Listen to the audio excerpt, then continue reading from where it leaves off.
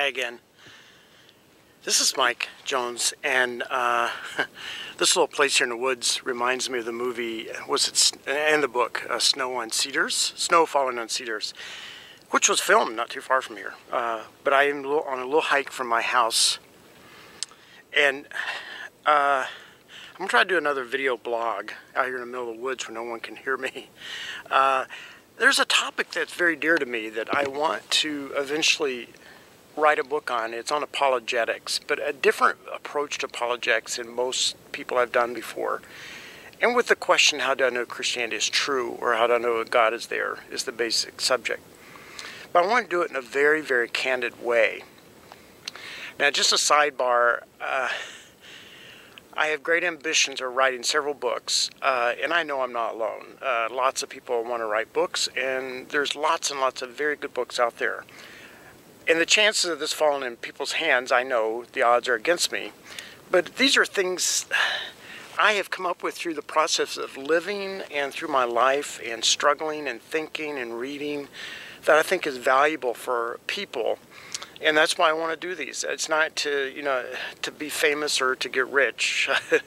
Writing books actually costs a lot more money than it ever makes. But I just want to help people who've been in my shoes, because I didn't have these resources when I worked through the things I had to work through. So when it comes to apologetics, these talks like I'm doing like this are totally unplanned. They're ad lib, so it's a little bit hard for me to put thoughts together, but I'm going to try to organize in a way I would if I was writing.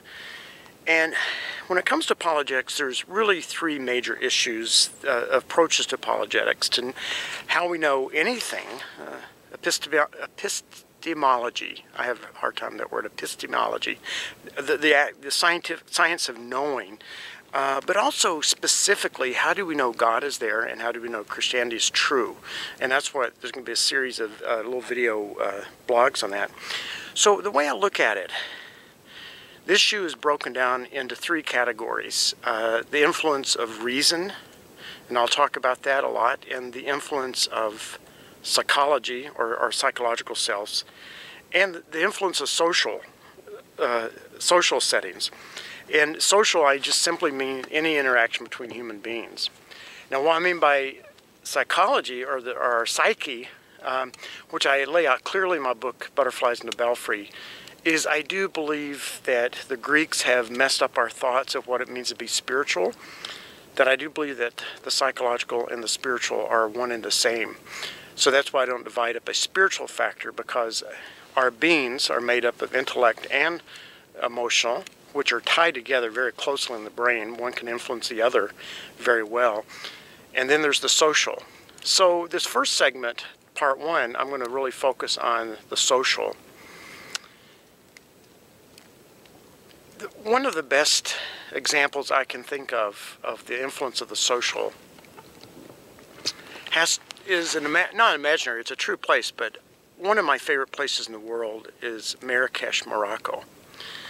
Now it has direct flights from all over Europe, so it's become sort of a Disneyland, but on the backdrop of a real historic place. So Marrakesh was built out in the desert of Morocco at the foothills of the Atlas Mountains about, I don't have access to internet or anything, I think roughly 1,000 years ago, maybe 1,200 years ago or longer. And it was an oasis because there's a river that comes out of the Atlas Mountains near there. So it's got this gorgeous, 40-foot, 50-foot red dirt adobe wall around the old city. So when I was there a few years ago, I was imagining what it would have been like to be a little kid in this city back about, say, even 100 years ago, 100 years ago on back. So your world was very, very limited. Your world was, the people that live in the city, I don't know, probably 20,000 lived there then, maybe more. All were Muslims at that time.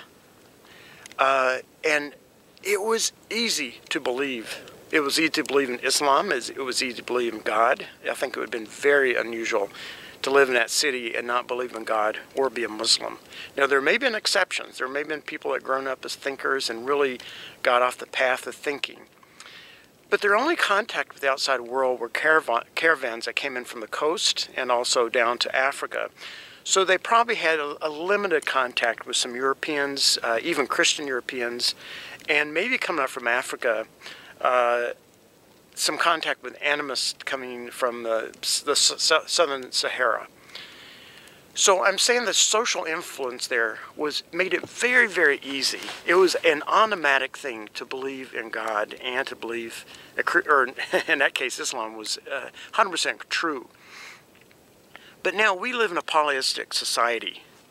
It's been made, I'm going to fall here on the snow, I think. Matter of fact, this snow is white rain. It's supposed to be raining right now, but I'm afraid that I got it wrong. It's snowing.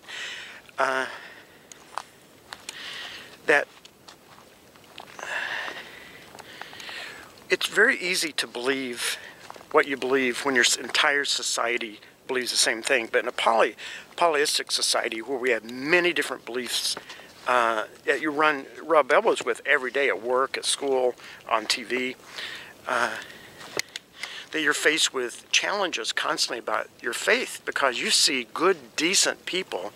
Some of them are atheists. And these are not evil, bad people. These are good people who are very smart and agnostic, Muslims, Hindus, the whole spectrum. So never before, at least in Christianity's times, I think has there been a challenge on a social level as they are now living in a polytheistic society. Polytheistic society. Now, so that's the social influences on believing, and that's why in the 21st century it is a tremendous challenge, I think, for my kids' age groups and all those coming up. There's a mass exodus out of Christianity. And the reason for that is that no one has been given a clear apologetic that makes sense, that addresses all the issues.